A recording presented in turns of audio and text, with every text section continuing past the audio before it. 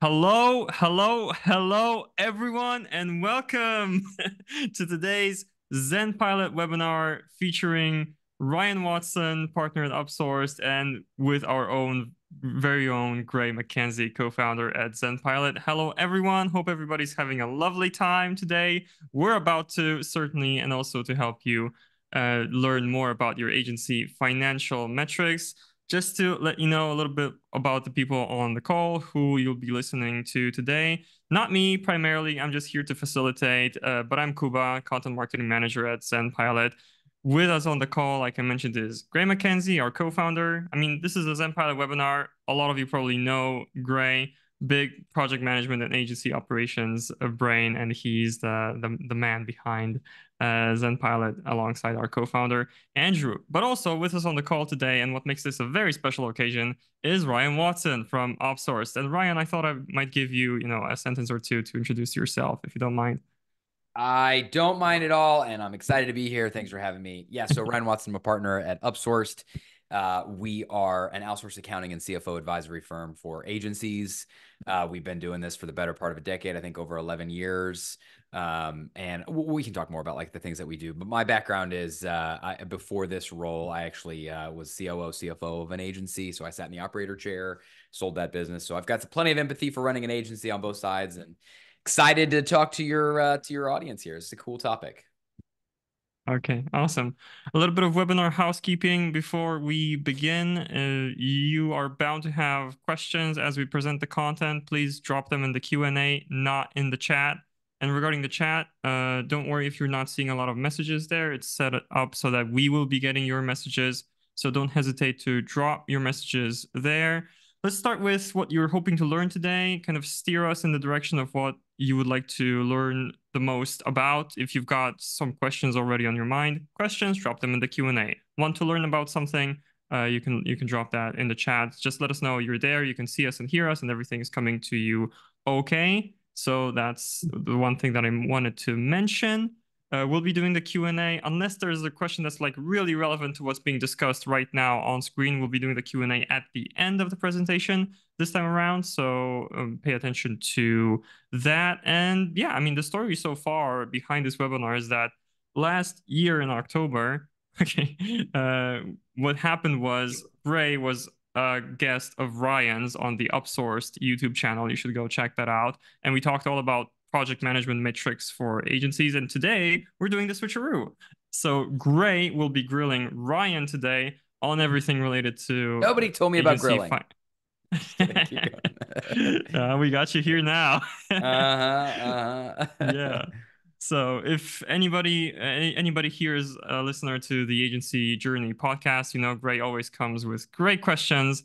So that's what you can anticipate hearing about today. And I don't want to make the intro too long. So unless there's any other notes from y'all, then I guess I'll just pass it over to Gray, disappear into the chat, be answering your questions and dropping links, and just enjoying the show. Yeah, Yeah. good to go? Awesome. Right, take it away, Gray. Thanks, Kuba. Let's do it. I'm excited to dig into this, Ryan. We've got like some of the context here is we got a handful of shared clients, and the work that we're doing on the project management side is deeply tied into what the financial operations of a firm winds up looking like. And you all, obviously, the metrics that you're reporting on are going to be very indicative of how adept a firm is at managing projects. And like the core thing that we do is charging clients and delivering client work back to them, and we try to do that as profitably as we can. So I'd love to just dig into like kind of skimming lessons from the best of the best. Yeah. I think there's the two different pieces are like, what should we be looking at? What are the actual metrics? And then what does good look like? So I know you've got a report put together, but let me toss it over to you, and let's just kind of start with let's do it. And obviously, we've gone back and forth, and so a little bit what I'm going to do, but just for everybody's benefit, like obviously as as we thought about and prepared for this particular, this discussion around like what are the metrics that we should be looking at, and ultimately in service of like how do I grow my agency, how do I become more profitable, how do I generate more cash flow?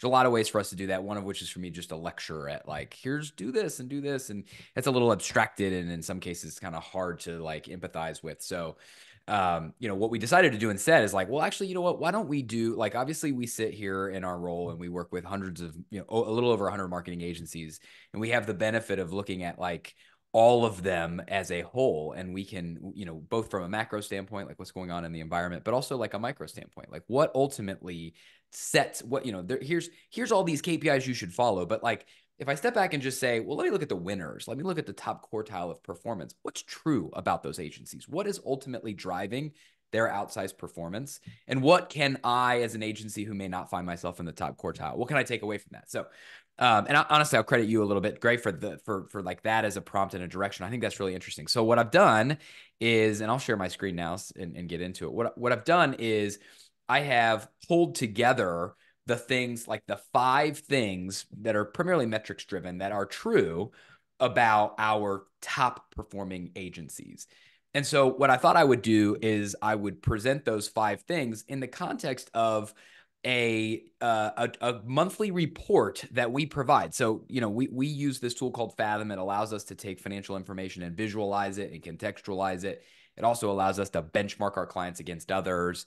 And turns out we actually have one client who exemplifies all 5 of the things I'm about to mention.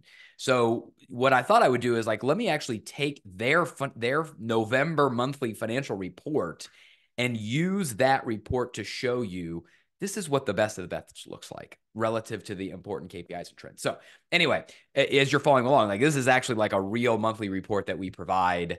And this is, I obviously sanitized and scrubbed all the identifying info, but anyway, okay. So I'll go through. So, I don't want this to be a monologue, Gray. So I'll go like lesson by lesson. You can stop me, ask questions, dig in, whatever. A couple of these things I think are going to be particularly relevant to what you all do as well. So anyway, with that, let me scroll through. I'm not going to spend a lot of time on the executive summary. I just left it here because this is, when we report to a client, we'll sort of surface. These are the key takeaways. This is what matters. And are we on or off track, right? So you can see out of the gate that this particular client is crushing all the key metrics that we're tracking for them. And these, of course, are custom per client. So anyway, with that, let's get into the first thing that is broadly true about all of our clients that are performing in like the top quartile performance. And that is these clients retain revenue to some degree versus rely only on new logos. So like as a foil, and again, we have a lot of these clients, and I don't mean to suggest this is a bad thing at all. It just is hard, right? Like the hardest business to run in the agency world is that, I'm a $1 million to $2 million agency. I do branding work, right? I do new logos and websites and, sort of like brand identity projects. They're $50K. And I'm working with like, $5 million small businesses, right? Well, the thing about that is like that $5 million small business can afford exactly one of those projects per decade, maybe less, right?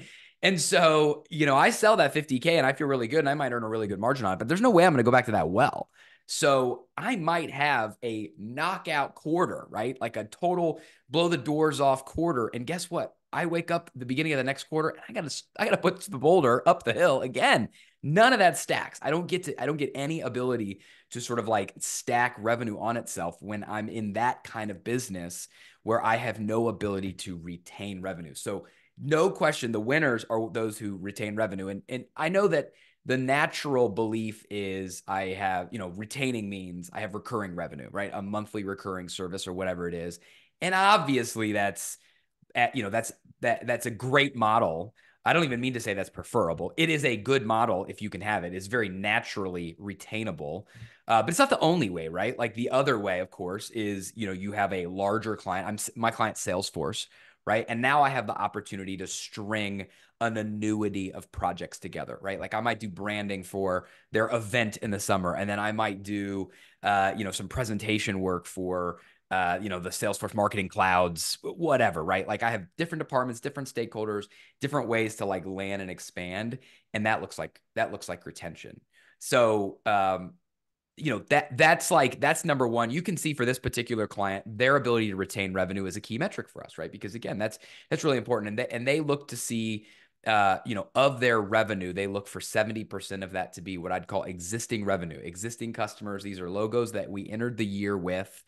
And they're looking to see, 70%. Now this business does benefit from a traditional retainer model, but you can see that's only 50% of their business. So 50% is like retainer, 50% is project. And within that project work, they're looking for a meaningful chunk of that to come from existing customers. And in this case, that's 70-20. Our largest client, well into the 8 figures of revenue last year, they did 90% of their revenue from existing customers and 10% from new logos.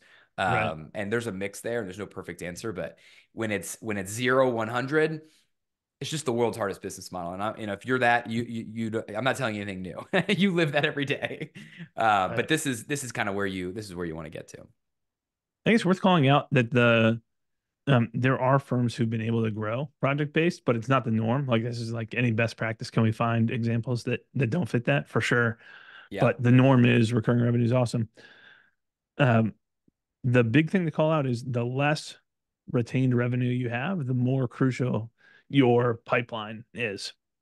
So Yep. if you see yourself as awesome as a sales operation for your own agency, then like you can get away with a lot more project-based one-off revenue because you'll have that coming in repeatedly enough that it kind of covers the process. But if you see yourself as like, I love the work and I hate having to track down and go through the whole sales process, you need to be finding your way into a revenue retention model as quickly as possible.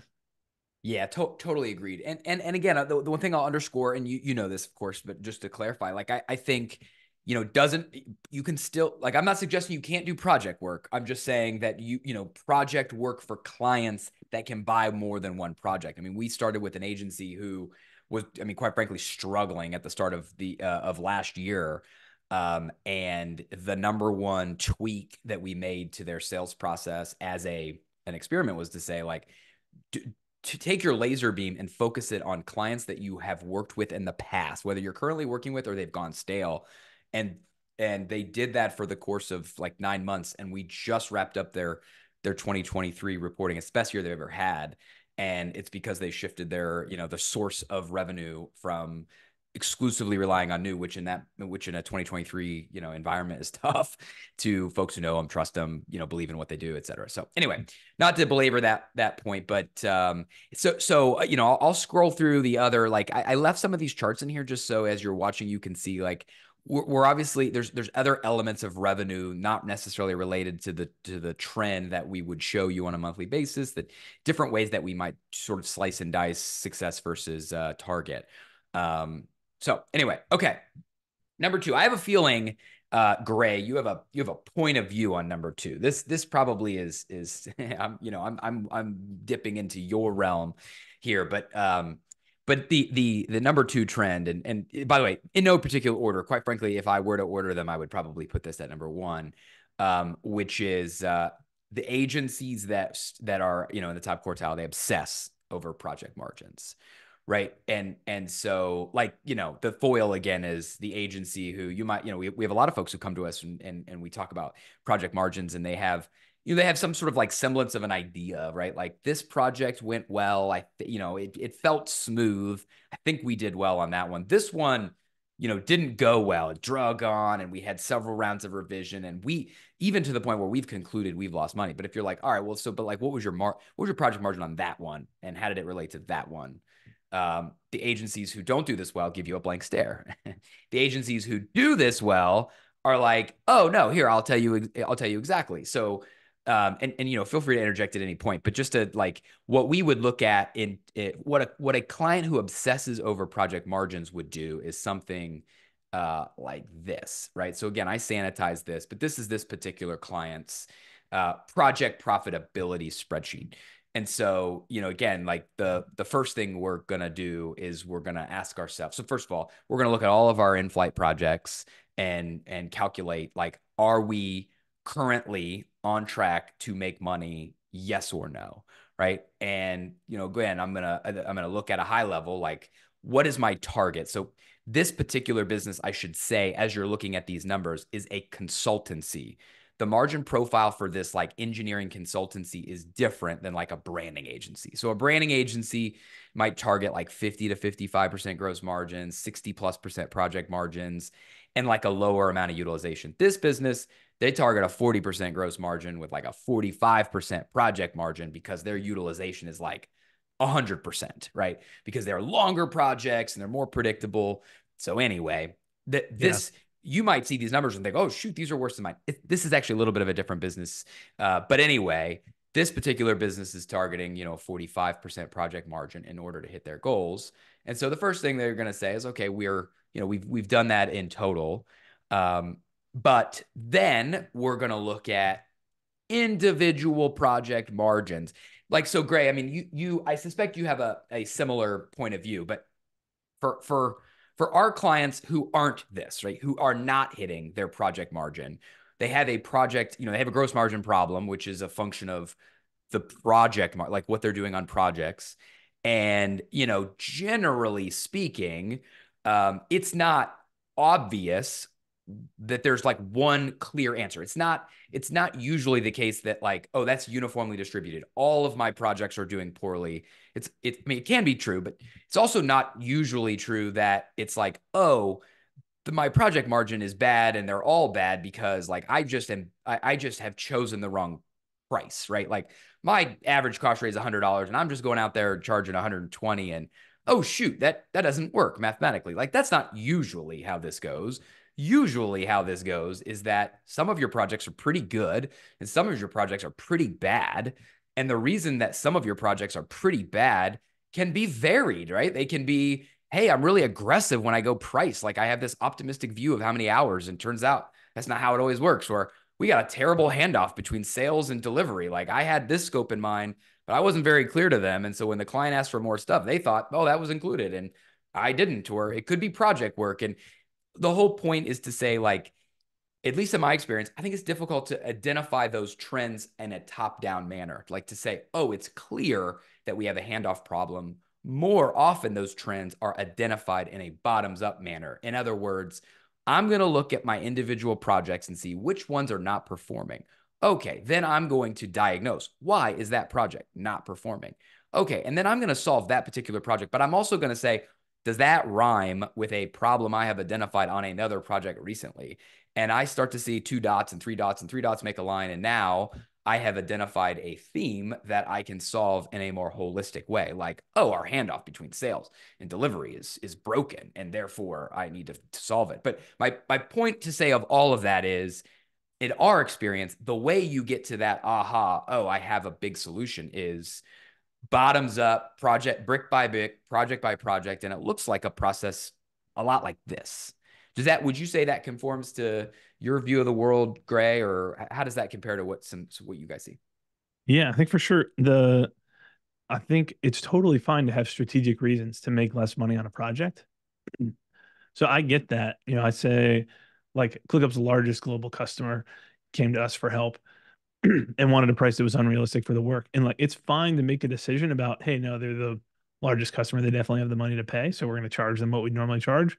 Or to make a strategic decision and say, hey, there's some discount for the volume of work. And because we want to win this specific piece of business to be able to tout whatever. It might be a strategic in terms of referrals they can do. It might be a nonprofit you're trying to help out. There's all kinds of different reasons to do that.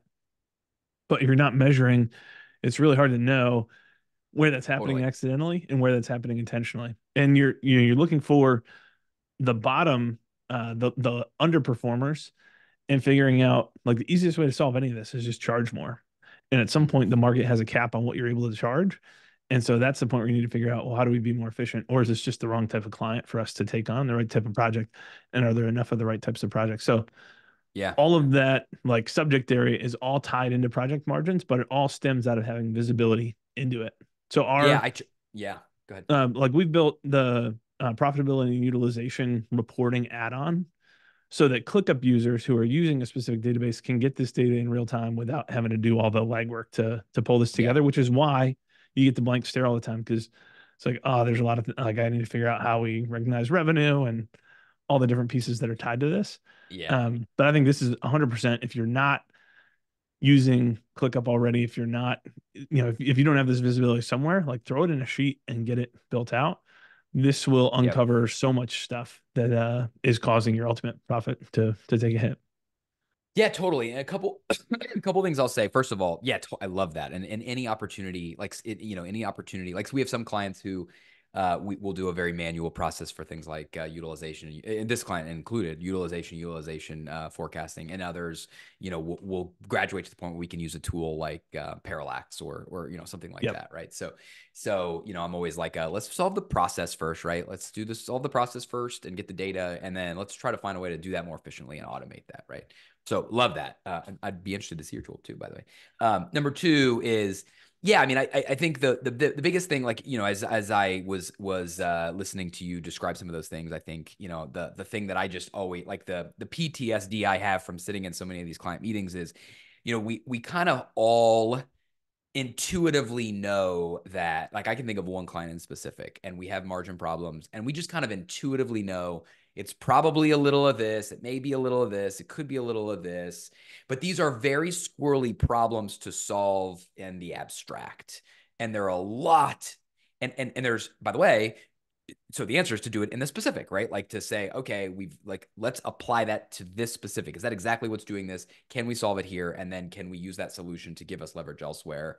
But that's work, right? Like that's a little bit of, what I describe as like crawling through glass, which, hey, guess what? That's the jobs we do. That's at the end Yep. of the day, like we are selling service and delivering service, and how well we manage the quality and the efficiency is a function of, how much money we make or don't make. Yeah. So Have you ever done this exercise, Ryan? Have you ever asked prospects or clients coming in to just like outline their clients and say, who do you like, just rank them by most profitable to least profitable? Because I've done this a handful of times, yeah, and the vast majority of the time, by far the most profitable, by far the least profitable, like they nail that. totally. And there's all kinds of discrepancies and total oversight when you get down to anything other than the absolute outliers, where they think like this happens almost more commonly than not, that there are significant clients who are either under margin or way more profitable than they thought, but they're not close enough to those specific clients, Yeah. and just have no idea once you actually get in and break it down what it looks like. The Well, number of and times that they're surprised around that is kind of astounding to me. yeah, and a tangible example of that I can think of kind of recently is, clients where obviously a lot of agencies, you'll have owners that are still involved in client service to some degree, obviously smaller ones more frequently than larger ones. But yeah, so the ones that they're doing the service on, they'll have an intimate experience with, and they're probably going like relatively smoothly. And so they'll feel like those are pretty profitable. And some of these where you have some more junior folks that you may either just don't know or be so abstracted that you assume it's going a little bit worse. But you understate the impact of the cost rate, which is like sometimes you like I see the total hours, but like the leverage model is just so much different on some of these other projects. Turns out those are more profitable for you, and not just on a dollars basis, but on like a mind share basis, right? It's just a more scalable model if I can do more of that and less of this. Yep, for sure. Cool. All right. So I guess the only thing to say to kind of wrap a bow on project margins is just like, look, obviously, as you're thinking about, like, this is obviously the thing. This is what drives the business, and your project margin is the revenue you make less the cost you spend directly on those projects, right? The utilized time of your team. Right. Then your gross margin includes both the utilized time of your team and the unutilized time of your team. Right. So project margin is probably the most important driver of gross margin. And so if I do gross margin, or if I do project margin well, in all likelihood, I'm going to do gross profit well as well. So, for this business, we've shown their gross profit, and they are also performing well against their 40% gross profit number. Okay. I bet you have a point of view on this one too, Gray. I suspect you This is a all get fun one. involved here pretty meaningfully. So number three, the best agencies hire with data, not optimism. And sort of sub note, they build flexibility into their staffing model. And so, again, I always like to start with the counter, right? So the counter to this would be, and I see, I have these conversations all the time, which is like, two versions of it. One is like, all right, I get it. My utilization is poor. I have too many people. But we got a lot of things cooking. Like my pipeline is feeling good, right? Like I couldn't possibly part with these individuals because like I'm feeling some right? And I got some momentum, or even worse, like, hey, I'm entering the year and we got big plans and I need X, Y, and Z expertise so that I can go sell it. And so I got to like front load with the talent, right? That's the more destructive version of it. But even on the prior, like I'm feeling really good. Well, here's the problem. Like the problem with that and is like, hey, guess what? If you're an entrepreneur, if you're an agency owner, you're listening to this, like you are an optimist by definition. Like because you, I mean, if you weren't an optimist, if you were a pessimist, you would not do this job. You would optimize for net present value of cash and you'd probably go work for somebody else. But because you're an optimist, you see the opportunity of being in the top quartile and you believe you're there, and most of you are right. But because you are an optimist, you see everything through the most rosy lens. And while that is such a great skill. Don't let that strength be your undoing.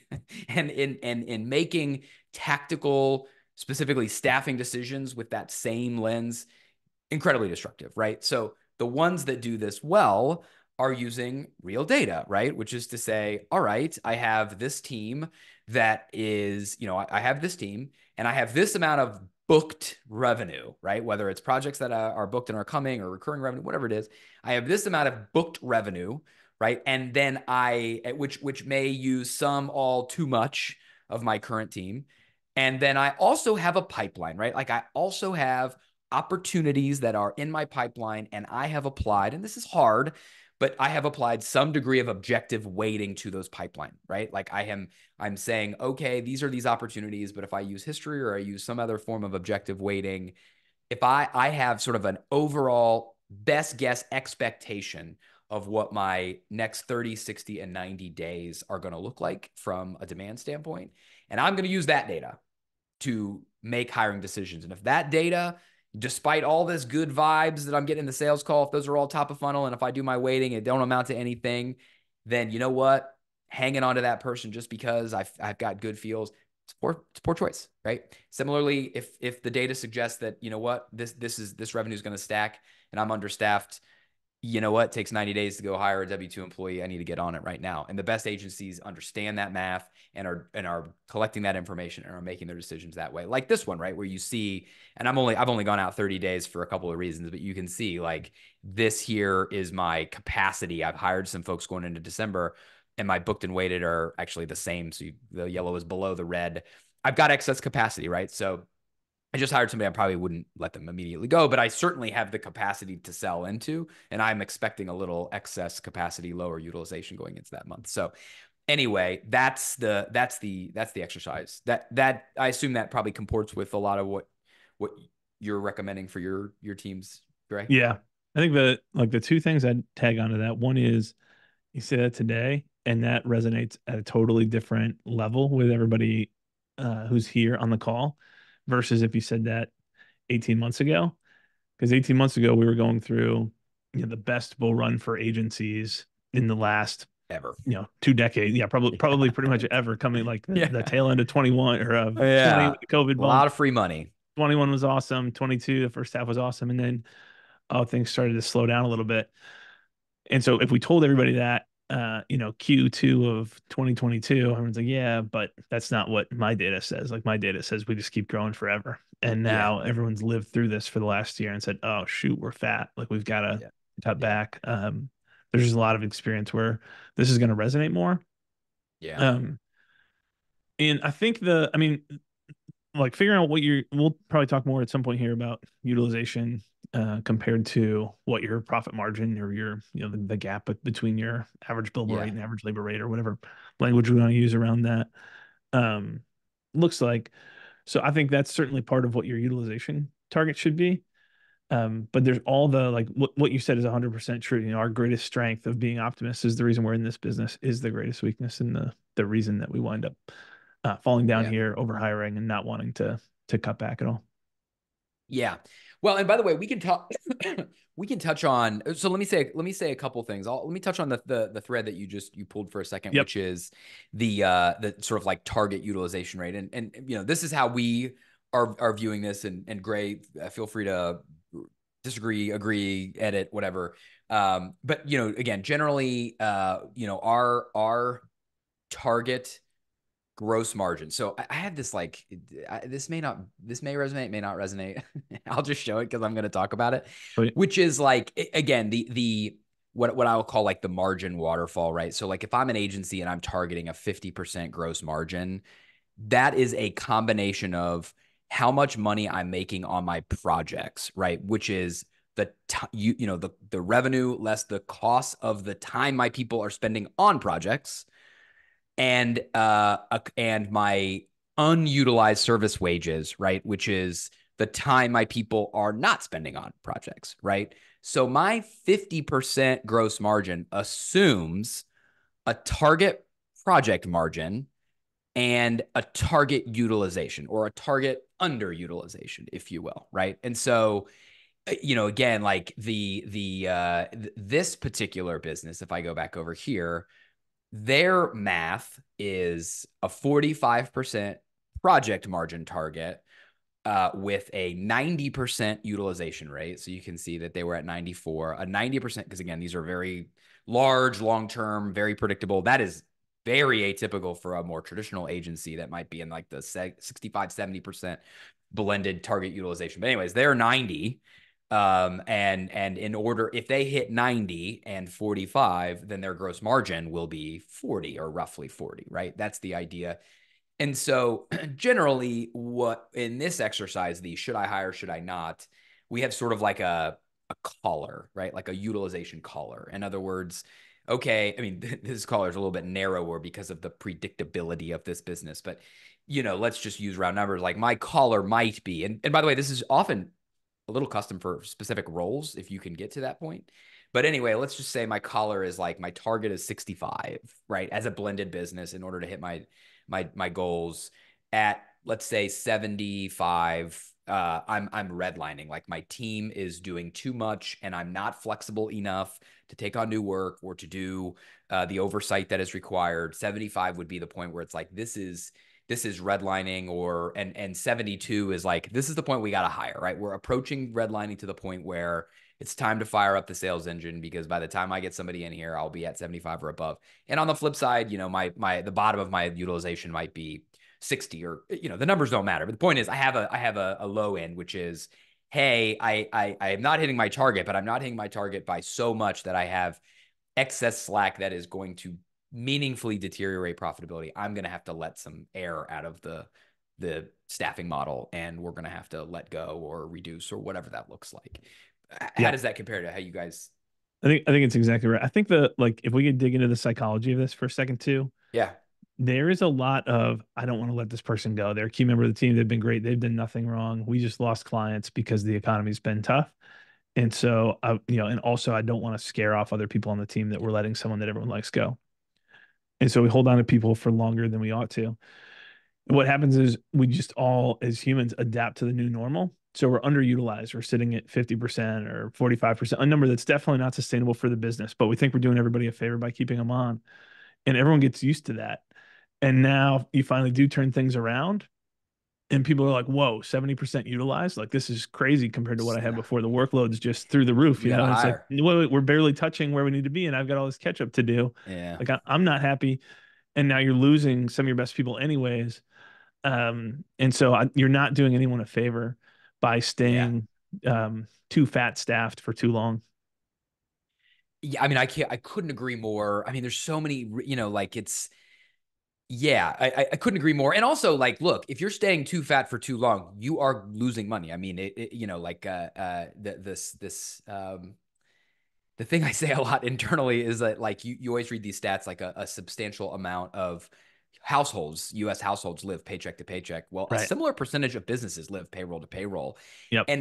And part of the reason is because of this, right? It's hanging on to folks. Well, eventually a stiff breeze is going to knock you over. And you just ask yourself, like, do I want to save this one person at the risk of all of these people? I mean, through that lens, is this really doing anybody any favors? Probably not. Yep.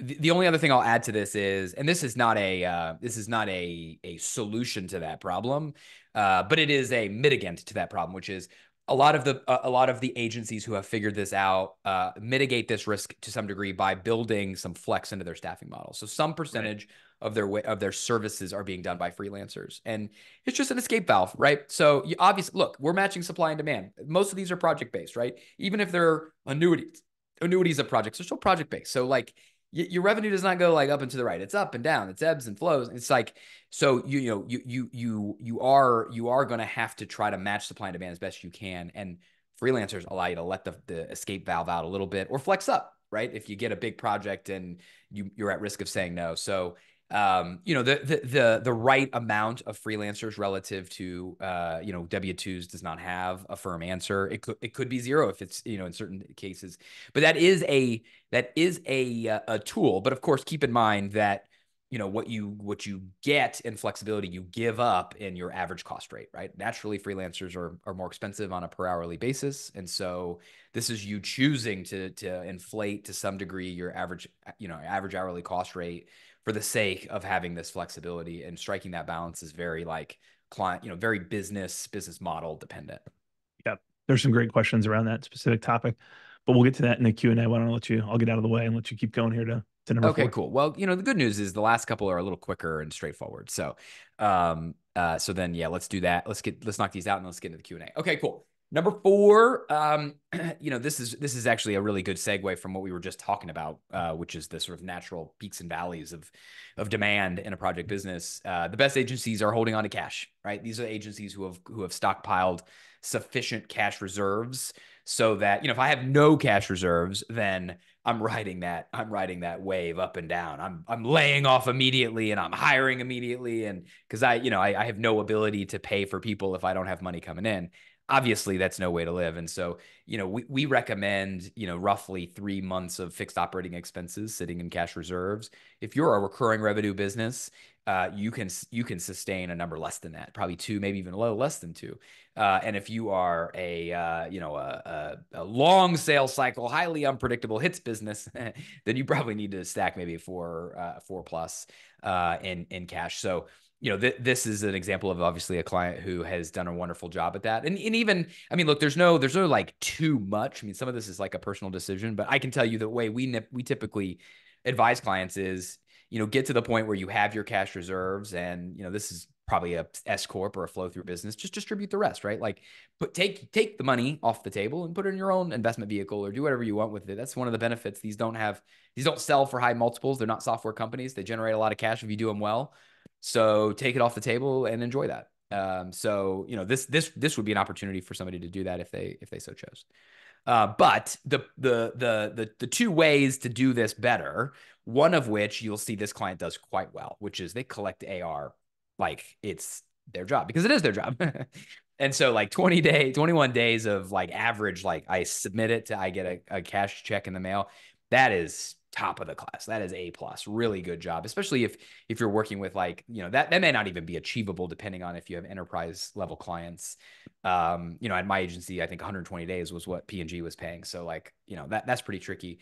The other thing that agencies do relatively well, that this client I don't actually think is taking advantage of this, but is using customer funds to fund your operation rather than debt or something else. And you do that through deferred revenue. You do that through like billing upfront and collecting upfront. Like, as an extreme example, which again there were reasons why we were able to do this, but at my agency, we were an influencer marketing agency, and generally we would invoice the second the IO was signed for 100% of the project.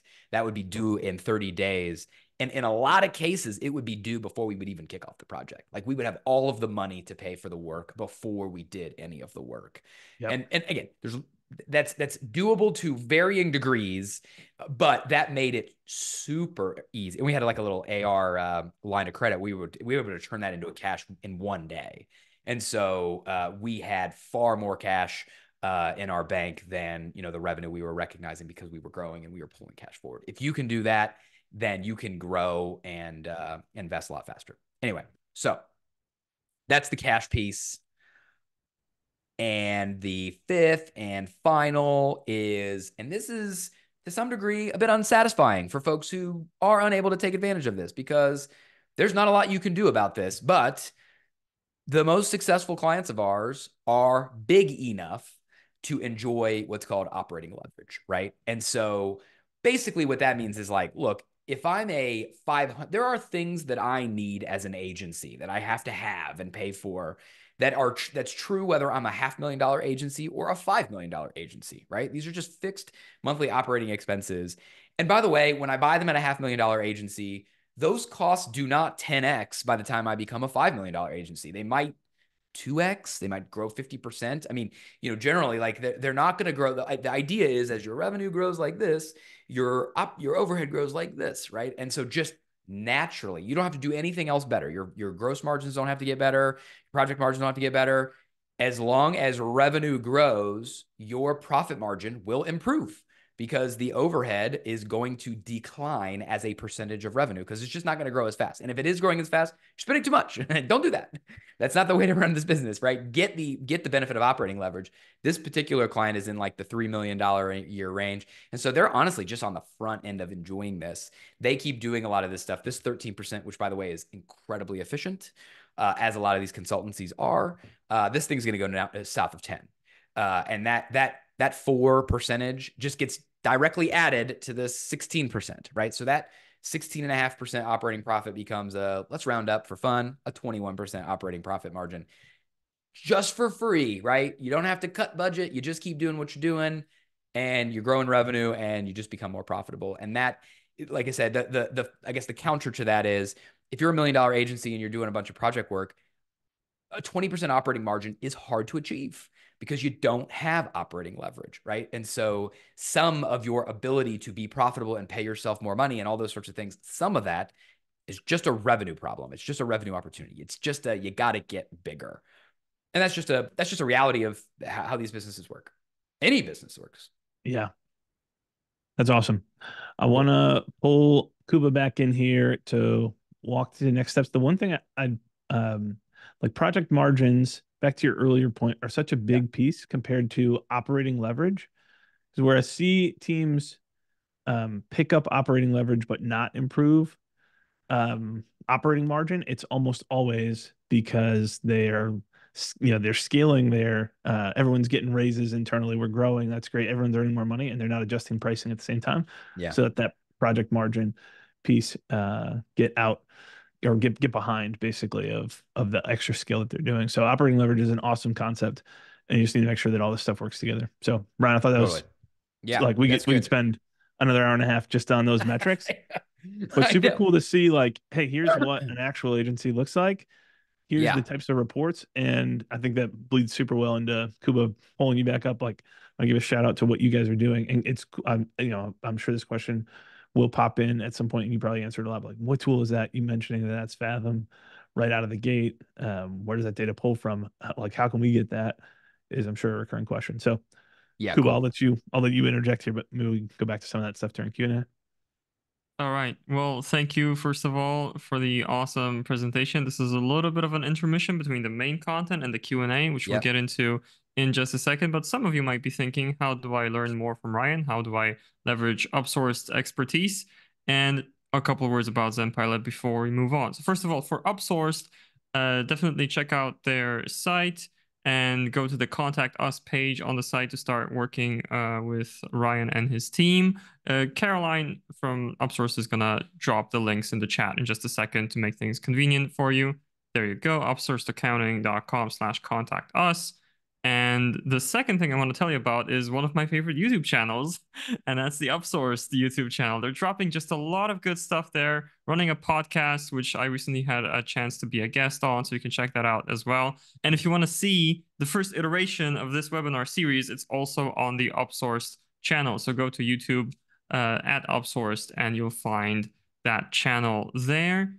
For my part, sorry, our part, I should say, I have a very brief screen share for you. Let me just pull that up.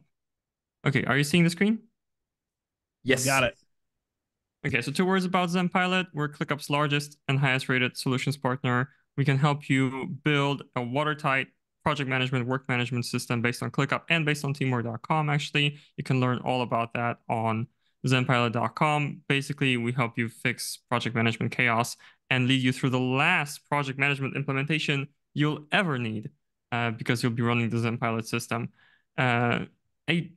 wanted to pull this up just for a second here. These are ZenPilot profitability reports, something that's really relevant to the topic of this conversation. Like where we can get you at ZenPilot is we can give you this full view of your profitability per project, per client, all based on your ClickUp data. So if you're interested in that, you should check out, again, ZenPilot.com. Under our solutions dropdown, there's a little bit of yeah, Gray just dropped that in the chat. So go to the link that Gray just dropped, and you can learn more about that as well. We've got a live stream recording about that as well on our YouTube channel. So go check that out. Next up, we've got something for you. Ah, right. You know what? In the interest of time, if you want to learn about the 3 keys, you'll have to check that out on our site as well. But free stuff. We've got the ClickUp bundle for you today, which includes our ClickUp for Agencies guide, a full client onboarding process template built in ClickUp, and our client journey template. So if you want to get a taste of what the ZenPilot system is like for project management and for fixing your agency operations, go to zenpilot.com/clickup-bundle. It's on the screen there, and it'll be in the chat in a second. I think Gray's assisting me here, isn't he? Yes, thank you, Gray. So much for dropping that in the chat, and that's where you can have a taste of the system, run some of this yourself, and of course, when you're ready, you can go to zenpilot.com/call, meet the team, get your blueprint, which is what we call the kind of diagnosis of your project management, a full plan for how you should set up your project management, and a recommendation of whether you should be building on ClickUp or teamwork.com.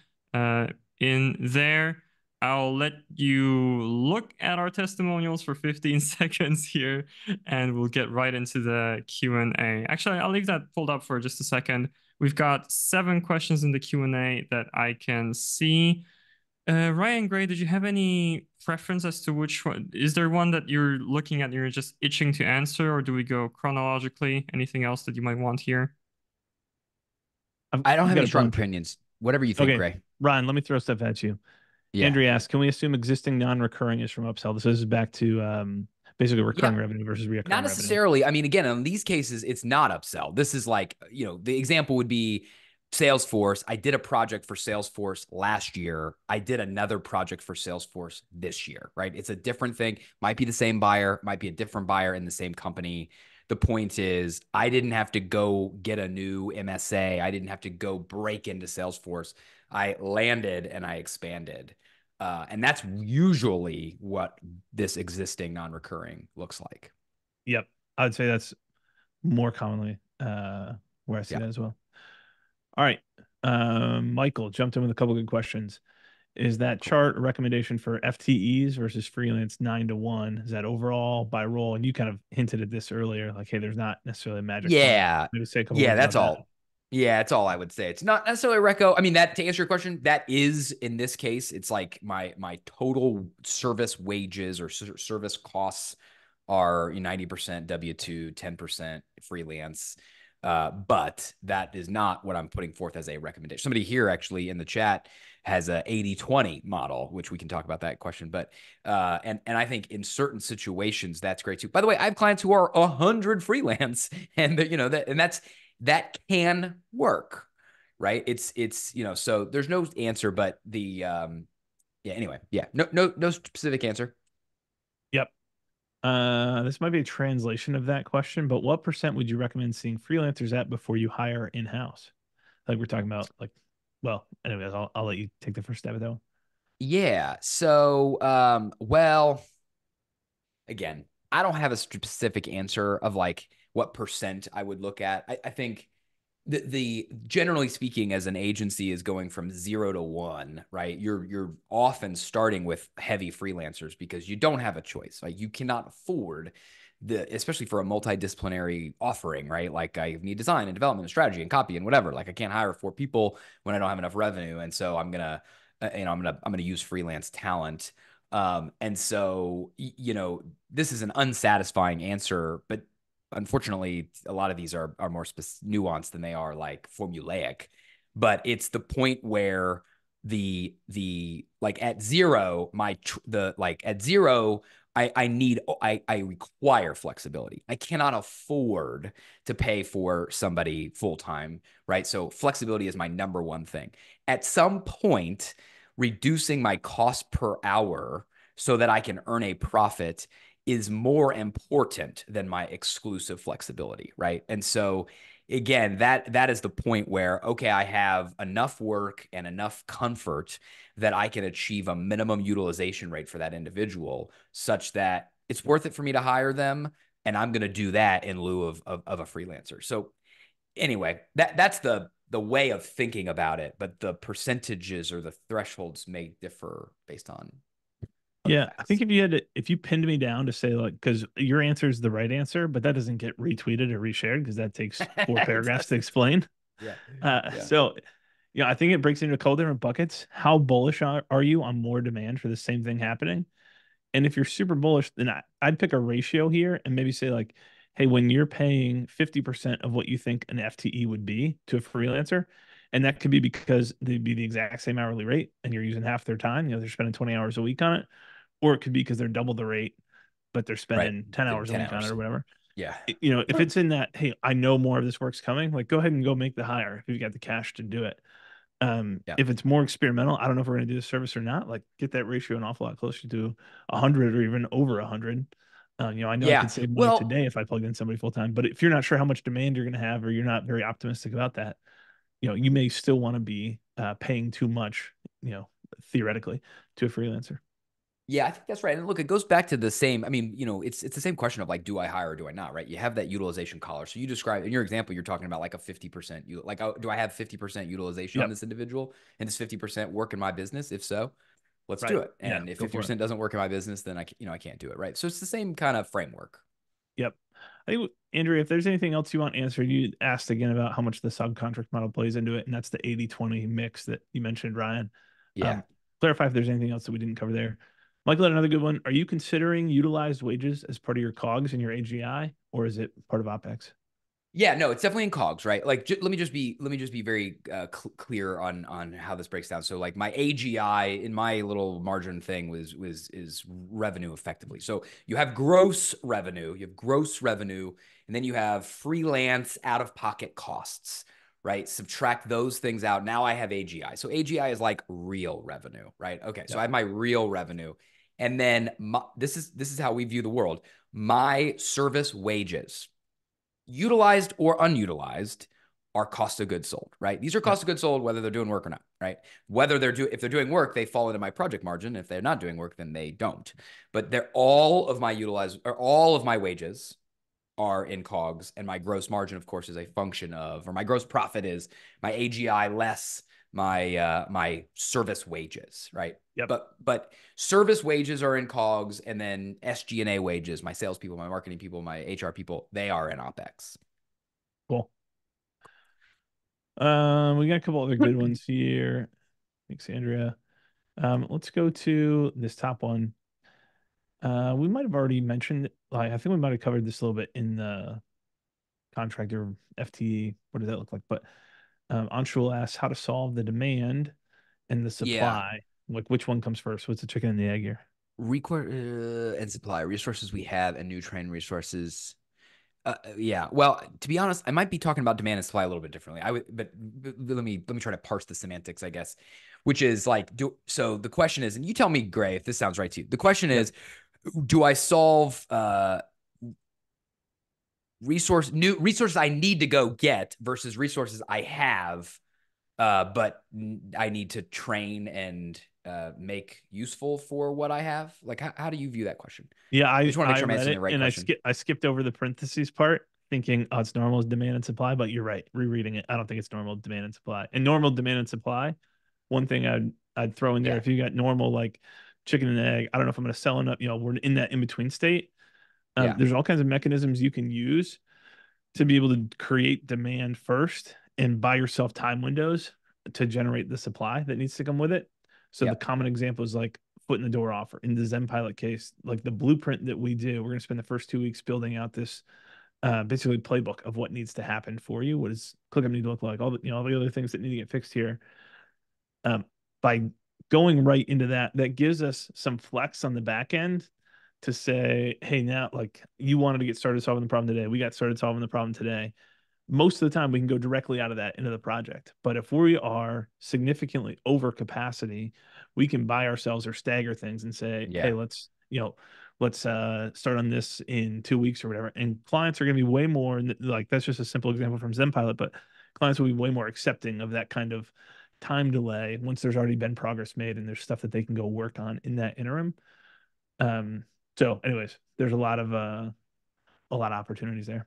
Yeah. No, I think that's right. And I guess the only other thing, if I were viewing demand, which is like people need my services, and supply, meaning I have people that do services, like in general, I would, it's the same hiring example, right? Like I'd look at what I have and what my sort of objective weighted pipeline is. And if I'm overstaffed, then I have to solve the supply first, right? Yep. Like obviously I have to go get demand regardless, right? Like you can't solve one or the other, but if I have too much supply for what I have and think I will get, I have to solve the supply now, full stop. And then I can go work on demand. And the best problem to have in the world is I have to go hire again. What a wonderful thing that would be, if that's the sequence of events. So Yep. All right, cool. two others. I'm going to give you the easy one first, which is what other tools or platforms do you recommend for tracking profit and margins based on projects and retainers and the ability to track? So the Well, I example mean, you gave. Oh, go I ahead. think maybe ClickUp and ZenPilot has to be part of what I would suggest, right? Because you guys do this really you do this really well. You have a good thing. I mean, my answer to this question, I love giving the right answer, not the satisfying answer, but my overall recommendation is like wrong question to ask, which is to say, like, what I want to do is create the process, right? Ultimately, you saw that what we are using is like Google Sheets, right? And to be honest with you, almost 8 problems out of 10, I'm going to use Google Sheets because I can get up and going really fast. I can make it do exactly what I want. And the thing that's harder is like, how do I get the revenue data? How do I get the hours data? How do I get all the other out of pocket stuff? Yep. What I will say is like, we if you are going to do this stuff, there's lots of tools out there, right? Like we like Harvest. Harvest is like a good time tracking tool. It also allows us to do some like capacity planning. It also allows us to do a little bit of profitability. So having like a good, but my, and then obviously we use like, you have a good GL. So we use either QuickBooks or Xero for us to actually do the rev rec, right? These are those are the primary, a couple of the primary inputs. But there's a lot of other things. So anyway, I mean, I would almost defer to Gray. Gray, like, what do you think? Because we often are focused on process, and our tools are Google Sheets. Yeah. Um, I don't think that differ from that. Like all of our, so like huge transition point for us was bringing on an outsourced, like fractional accounting CFO firm. And it shocked me at first how much wound up back in Google Sheets. So I think to the point of like, Yep. don't overcomplicate it. Make sure that like the core data is right. Um, Makes sense. I think a lot of this is just like the starting point for all of this, because we could do a whole nother hour just on this. The starting point for all of this is figure out what that scorecard is. What are the metrics? And that's what I Yep. wanted to get today is like, not everybody on this call is going to go hire you guys and have a fancy Fathom report and Google Sheets for all this stuff. That not everyone's in this situation. Hopefully some folks are in the situation where that should be the outcome. Um, but seeing the scorecard, what metrics do we need to have? Like you can figure out a way once you're clear on what you need. And too Yep. often, because it's not our core area of expertise, it's like, I don't know, there's 57 different financial metrics I read this blog post and said I should measure. And like, I'm just not going to do any of those because 57 Yeah. is way Right. too many. Exactly. So a couple core things is like, that's the process pieces. What do we actually need to find? And we can go figure like how to get that is way easier. Shoestring and bubble gum to start, and like build Yep. the habit, and then look to optimize, automate, make it Yep. more efficient over time. Yeah. And talk to one of us, talk to Upsourced or talk to us, and we'll help you get to what that scorecard should look like. Yep. All right. Anshul said, you guys are awesome. So that's the compliment, but not the question. The earlier question was how to remove the personal relationship with founders from client billing and scope. Startup founders often ask for a lot of favors, long credits due, assigning projects without mandates. Don't know what that means. And we've always lost money because of that. So I think there's an easy answer and a slightly harder answer here. But any immediate thoughts? Uh, well, yeah, I mean, I don't know what your easy answer is, but my easy answer is not to do these things. I And my think, answer is the Nike slogan, right? Yeah. yeah, exactly. Just do it. Yeah, exactly. It's like, this is, we know what to do. Like you're a service provider, right? Like the phrase I love for entrepreneurship is good friends pay full price, Yep. right? Like, and so don't let these people take advantage of you just because you know each other. That's full stop. This is all about identity too. Like, do you see yourself as a Yeah. serious business owner or do you not? If you see yourself as a serious business owner and you may have to, assume that identity for a little while, well, it doesn't feel true, then like be a serious business owner and don't tolerate stuff that you shouldn't tolerate. Agreed. Uh-oh. Kuba's back in. Alarm Must mean clock's we're out of beeping. time. How did this happen? We just started. Agenda police here. Hands up. That's right. We're over time. But this was great, Cool. and we finished the Q&A right on time. So I think we're good to actually go here. Many thank yous. Thank you to everyone who attended. This has been great. You'll get a follow-up via email with some of the links that we shared and some other extra stuff. So look to your email inboxes for that. Thank you so much, Ryan, for sharing, Thanks for having us here and giving us a killer presentation. I want to shout out Caroline Round, who's in the background here in the chat and worked hand in hand with us here to make this webinar happen. And last but definitely not least, thank you, Gray. I honestly love seeing the back and forth between the two of you. This has been such a natural conversation. Great to follow. I learned a lot myself as well, as I'm sure the attendees did as well. We're going to be finishing up here. Everybody have a nice day or afternoon or whatever time it is where you are. And yeah, I'm done talking. Anything else from anybody else, or shall I click the button? That's great. Thanks, Ryan. Adjourn. Thanks all. All right. Thanks. Thanks everyone. Bye-bye.